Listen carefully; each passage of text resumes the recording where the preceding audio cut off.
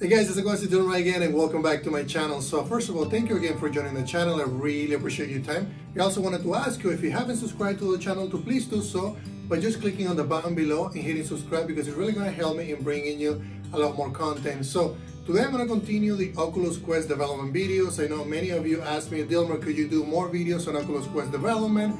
And I'm actually going to do a lot more videos. So I'm really excited about today's video. So what I'm going to be doing today is I'm going to jump into Unity and show you another component that is going to basically allow us to tilt our head around. We're not going to be basically moving in distance, but we're actually going to use a component that is going to be stationary, and it's going to allow us to create experiences where you're basically just sitting in a place and you want to look around. You might want to look at the space, you may want to look at different areas, you may want to just stay stationary and then just basically shoot different things around the area. So let's jump into Unity and start working on it.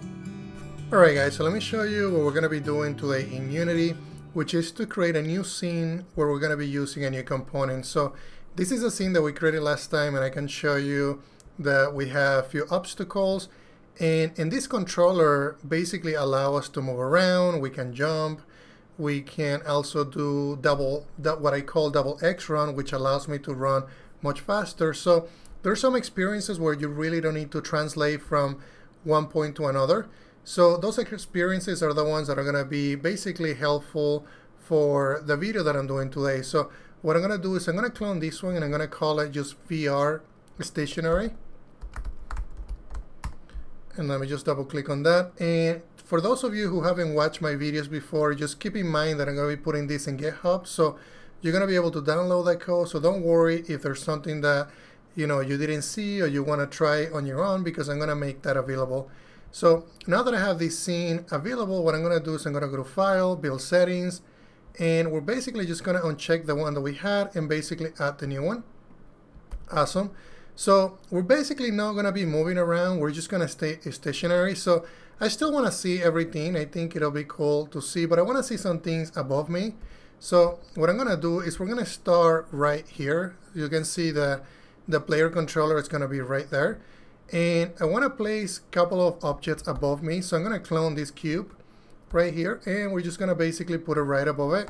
And I think it's too big. So what I'm going to do is let me go on Y and let me go to orthographic view.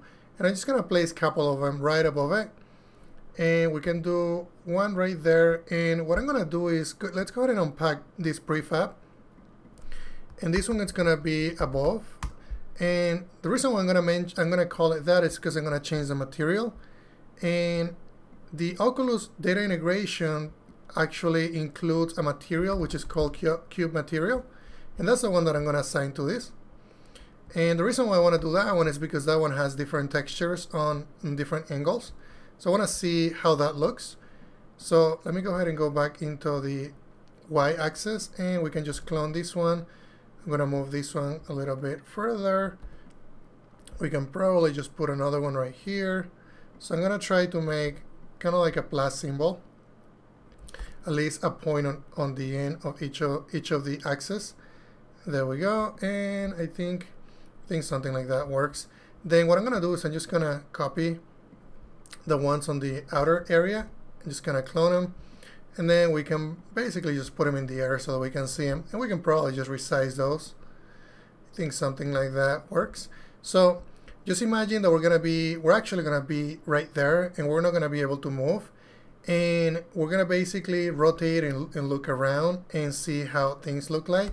So what I'm going to say is that I'm not going to use this controller. This is the one that I'm going to use if I was moving around. So that's the one that has the character controller. So I'm going to go ahead and remove it.